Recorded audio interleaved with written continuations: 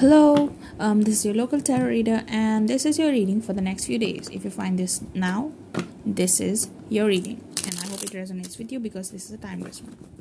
I shuffle it once more because it did not work out.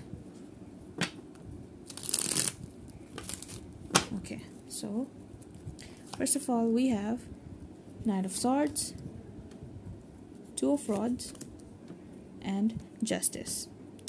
So, Knight of Swords is all about charm, and this is your past, present, and future that we're seeing in a short term. Knight of Swords means that you're probably very charming, and you know how to charm people, so it just works out for you. Two of Rods probably means that you're planning on something, doing something, looking forward to the future, and in future you are going to get the justice that you're looking for. So, be blessed, stay blessed, and subscribe. Follow for more. Bye bye.